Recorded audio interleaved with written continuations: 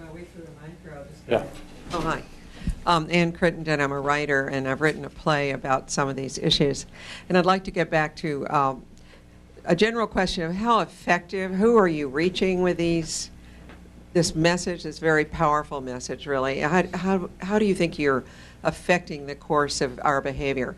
And specifically with the likelihood there will ever be any kind of accounting, and two, the influence on the policies of rendition, which I understand are not renounced and may still be ongoing.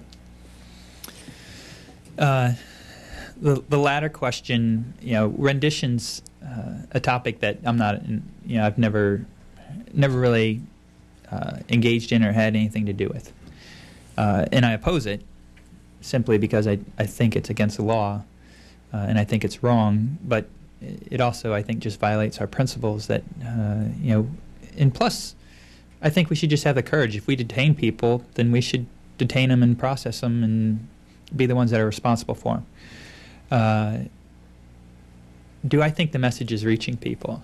Yes. But how many people is the question. Most polls, you had a question earlier about polls. I wanted to address something.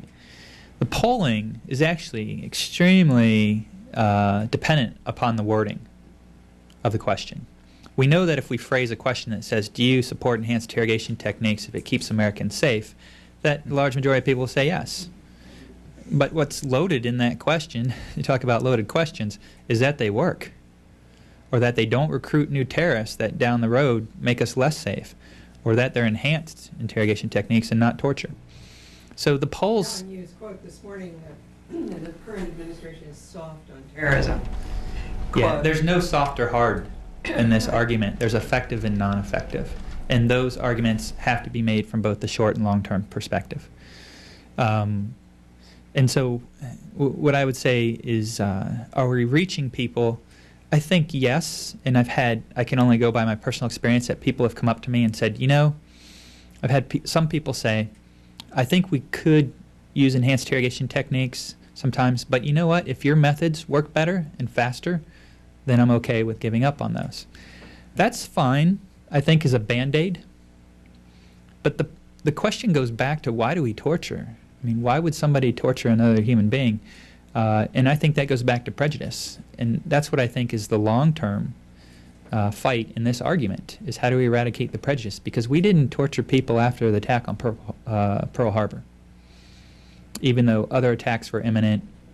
And if you can make the argument it was effective, it would have saved lives. So. Okay, we're going to take just questions bunched together because we're almost out of time. So you have a question, thanks, sir. And then you have a question, thanks. Since the debate over torture surfaced in the United States after 9/11, it seems that there's a growing class of former interrogators or current interrogators like yourself who take positions on whether torture works. And they've lined up on both sides of this issue. And I'd like you to diagnose the divergence here. What explains it? Is it more your emphasis on the long-term effects of using torture, or is it that the interrogators who've lined up on both sides of this debate have had very different experiences and honestly feel differently about whether it works in the short term as well? Okay, and your question?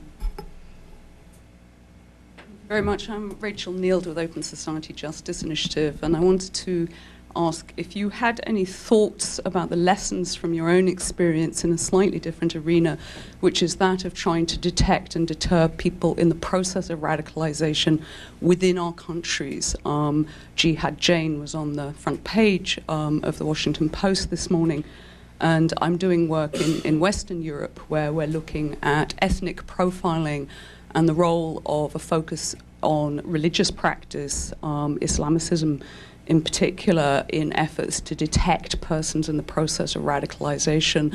And we've been quite critical of what we see as an excessive and stereotypical focus on religion, both in sort of looking at behavioral patterns, but then also when people are brought in for any kind of questioning, they're often asked a great deal about their religious practice. It was actually suggested to us by a senior French intelligence officer that the police should simply be barred from asking anything about religion and should focus entirely on actions. behaviours networks, etc. instead. So I'd just be interested to get your thoughts on that, and if you think there are sort of key lessons, and indeed if there's a conversation starting here, given that both the NYPD and the LAPD have been looking at these issues, and the NYPD brought out a major report a little while ago about this. Let me answer that question first. What I learned in Iraq is that people join and resort to violence for very personal reasons.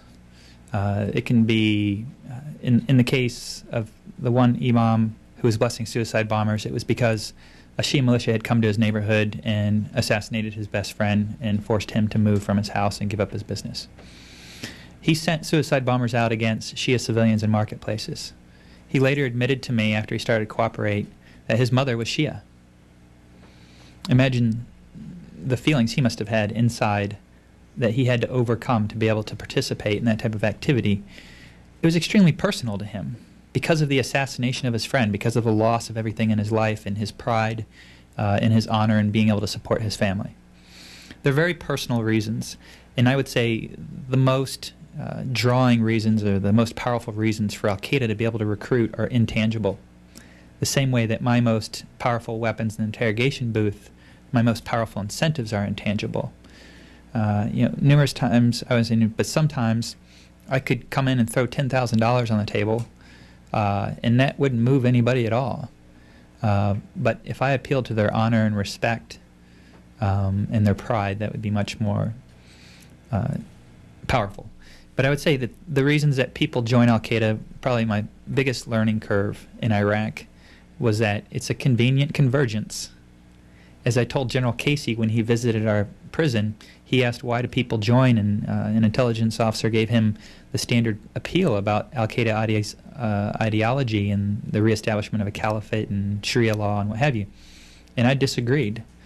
I said that there's this convenient convergence of a lot of different factors, from social, economic, some religions, but they're all very personal factors to each individual, and they're aligning.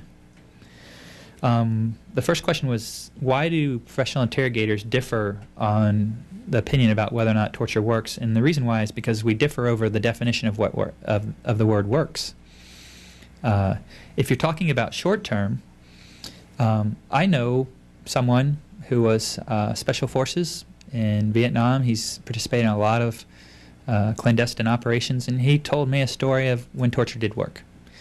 It's a very brutal story, but it worked, and he got the information he needed, and he saved somebody's life. And he'll now tell you that he should have never done it, and the costs of using it in the long term far outweigh. I mean, it's the French experience in Algeria. This isn't groundbreaking stuff where they stopped terrorist attacks but lost the support of the population. So we differ because we're differing over the term works. Every technique works on someone. Handing somebody a stick of gum will get somebody to talk. I guarantee you there's somebody in the world who will talk if you hand them a stick of gum. The question is probability. And when you assess that probability, you have to look at both the short and long-term effects of using those techniques. Great. Well, thank you, Justine. Thank you, Matthew. That was great. Thank you.